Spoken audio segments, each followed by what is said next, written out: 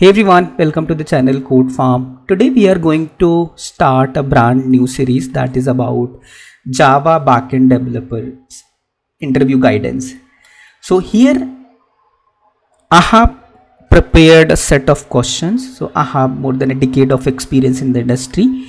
I have taken a lot of interviews and I have also appeared in a lot of interviews. So I wanted to share that experience and what kind of questions that can come in the interviews and what is the expectation from those questions there. So in this like usually in companies when we are appearing for the interviews, there are multiple rounds that can vary. Somewhere it is 2 rounds, 3 rounds, somewhere 5, somewhere 6. There are a couple of rounds. It depends company to company, but the concepts remain same. If you have mentioned that you are a Java backend developer, there is a certain expectation from that role, right? So in round 1 they will touch base something. In further rounds they will dig deep certain concepts around that, whatever that company needs. So what those questions can be, what is the expectation from each question. So I wanted to explain that. That is why I'm starting this series. So this is the mock 1 and round 1 of the 3. So I have designed it to be 3 rounds. So first one we are going to share this one. So if any point in time you have any question, please put that in comment section. Want to connect directly with me? This is the LinkedIn profile link. You can go ahead on this one, follow me, send me the connect request. We can discuss whatever problem is there and whatever you want to discuss. So moving ahead with the introduction. So when we talk about interviews, they come with a lot of surprises. Whatever, no matter how much I have prepared it, how much I have practiced it, there is always element of surprise with the interview that this was the question I don't know, but where this is coming from, and there is other thing like I knew the answer but I could not explain it. The key here is in the practice. So how much you can practice is the key, and how that depends how this will decide how well you can do in the interviews. Another thing, when we say that Java backend developer, it's not about Java only. It comes with other things like one of the framework, Spring is the popular with the Java, database is there, testing is there, DS and Algo, all-time favorite. It comes with any kind of interview that you go. Basic understanding of cloud also, and some of the messaging framework like Kafka. So I have and CI/CD concept also, because nowadays software delivery you cannot think of without CI/CD. These things keeping in mind as an expectation from a Java backend developer, I have come up with the question. So I'm going to walk you through those questions, not answering those questions actually, but give you the guide how it should be answered. So I will try to wrap this video as soon as possible, but giving you the context how you can answer it. So moving to the first one, it says that explain the difference between double equal sign and this equals. So this expectation is that you should be able to explain how objects are compared in Java, right? First time I see this one, the thing will go directly into the string, that it is talking about the string equals string comparison only, but nowhere in the question it is mentioned as a string. So it defaults talking about somewhere expectation object class, it has method of hash code, and it has equals method that can be overridden by any of the class that is there. So try to think in this direction and answer that how equals and equals, and obviously take an example of the string and so how equals are there to compare the references, and how equals actually this method is there to compare the actual values in there, and we can have custom implementation around that. Moving to the second one, that is OOP, main principles of OOP. So we all know that all the principles, abstraction, inheritance, polymorphism and encapsulation, these are the principles. So give one-liner what these are, give the example in Java how it is there, and also don't forget to give one real life example. Like take an example of car, sports car, and anything that you're familiar with, right? And try to relate this like when abstraction, encapsulation, polymorphism and encapsulation coming into picture. Describe how Java handles memory management and garbage collection. So here mental map of Java memory model and how garbage collection works is must. Only then you will be able to answer that. So concepts about heap, stack and garbage collection coming young generation, old generation, and entire algorithm mark and shape how it works, the latest development in the garbage collection, how it is doing and why it is coming into picture to do things. These sort of things, like these understanding is needed. So make sure that you have understanding about how Java handles memory and how garbage collection coming into picture to have the efficient usage of the memory. Fourth one is factual, finally, final and finalize. These keywords very confusing. Make sure that you have a proper understanding about these things and which use cases they are there to be used for. Describe how hash map works internally. Very important question for the Java. And there has been, just to give you the heads up, there has been change in the internal implementation Java 8 plus version. Make sure that you know about it. So explain what is this hash map. This is the storage for the key value. There are two main functionalities: to put the key, to get the key.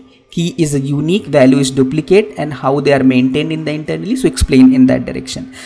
Go gradually, explain its use case and explain the APIs that is available and how it is implemented internally.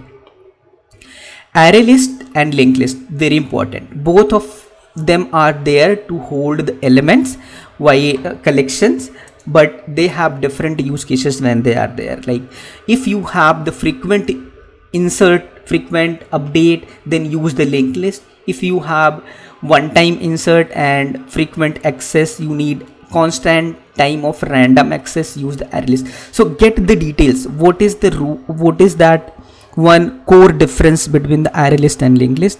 Explain that. That will hit the interviewer and he will be particularly sure that you know how internally these things work. Like in array list, you can explain that is a dynamic array is there.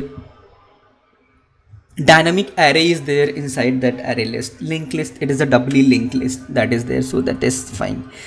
Coming to the write a Java method to check if a given string is a palindrome. So first explain him logically what is palindrome and how you can check the comparison. Show him step by step kind of flow diagram and then move to the actual program. That is the proper step that you should go ahead. How do you reverse a linked list? So again, first explain him logically. How will you take an example of the linked list 1, 2, 3 and step by step tell him how you will reverse the string, reverse the linked list, then move ahead with the programming logic that is there. Ninth, what is the dependency injection? How is it implemented in Spring? Explain what is dependency, how it is benefiting, then move ahead how it is implemented in Spring and how it is there. Explain the differences between these annotation component, repository, @service and @controller.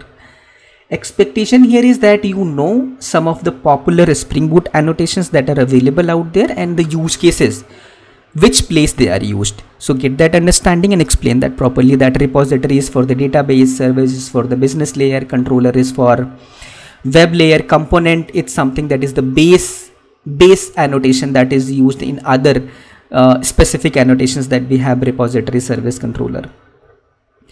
How does a Spring Boot simplify application development compared to Spring Framework? So if you have mentioned the Spring Boot, Spring Framework, this is the must have answer that you must know, that how Spring Boot is helping to build the application very quickly.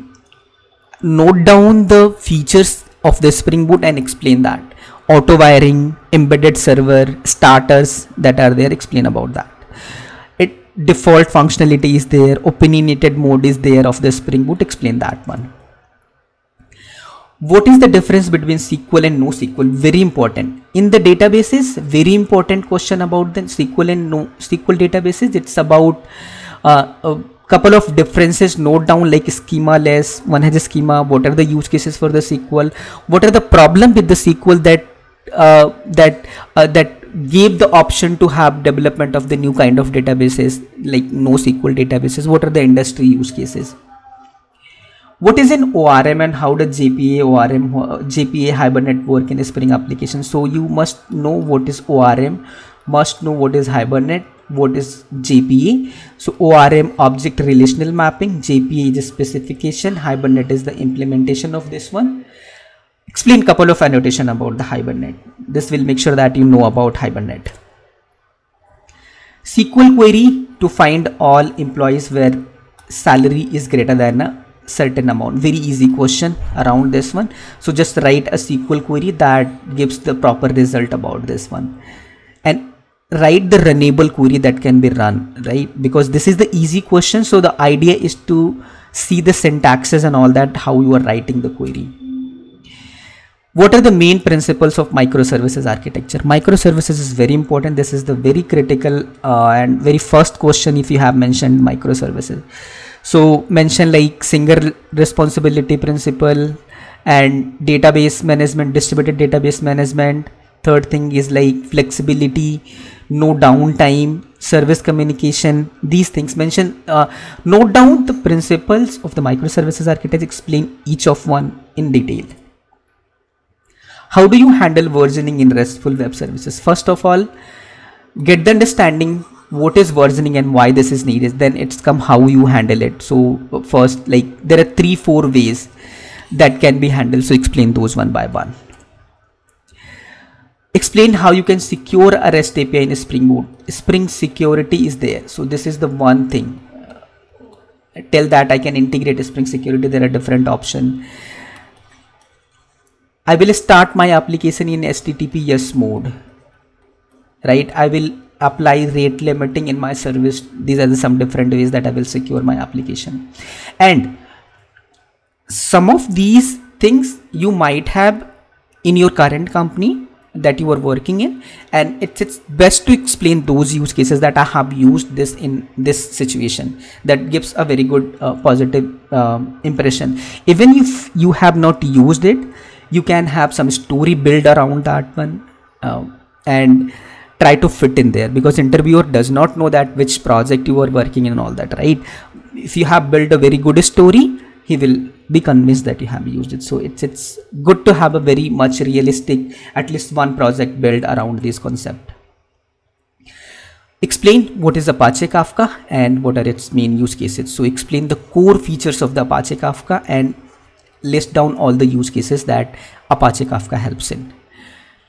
So how do you implement a simple producer model using Kafka in a Spring Boot application? So by taking this question, don't think that he wants to you implement entire thing, but he wants to understand the structure, components, modules that are there. So basically, if you can say that there is a producer APIs or their consumer is there, and there is a Kafka template that helps in sending the message as well as consuming the messages. That is how it is used. So follow-up question interviewer can ask, so answer those. So but considering the time limit that is there, so try to answer point wise that is there. What are the differences between unit testing, integration testing and system testing? Note down some of the features around each of these one and explain these. So if you can explain this with the diagram, that will be very good. So this is unit testing, this is integration testing, this is system testing. Very good. Last question, that is 21st. How would you set up a CI/CD pipeline for a Java Spring Boot application? Or another question can be, what is CI/CD and how it helps in the software delivery? So explain that one, and whatever, if you have, it is good to answer if you have set up, like if you have CI/CD like GitHub, Bitbucket or GitLab or AWS, anything is there. If it is not there, make sure that you know how it is set up. So I will get the scripts that is there to set up CI/CD pipeline and get the mental map of that one, and so that you can explain the structure of the CI/CD, how it is set up. That is the expectation from this one. So that ends 21 question in the first round. 21 questions in first round is also too much, I think, but it gives you the idea, like because one question when you start discussing that one, most of the time gets spent there. But if interviewer is in the mood to test you in all the aspects, he will jump around very quickly, so it can be covered. So I hope you found this one useful. Let me know in the comment section which question you found more difficult and more easy, and let me know also if you want me to cover these questions specifically, because each of the question needs separate video for preparation purpose. Answering this is in the interview is a different thing, but getting a proper understanding is a different thing. So I will be helping you, because interviews are very critical. Whatever we are preparing, we are learning for with a purpose. And many a times it is there like we understand, we know, but we are not able to explain. So my idea with this series, that how I can help you to explain to the interviewer, so that he also gets the complete understanding what you want to explain it in here. Let me know in the comment section what you want. I will be coming up with the second video, that is round 2, what set of questions and what is the difficulty level there, and I will guide you how you can answer that one.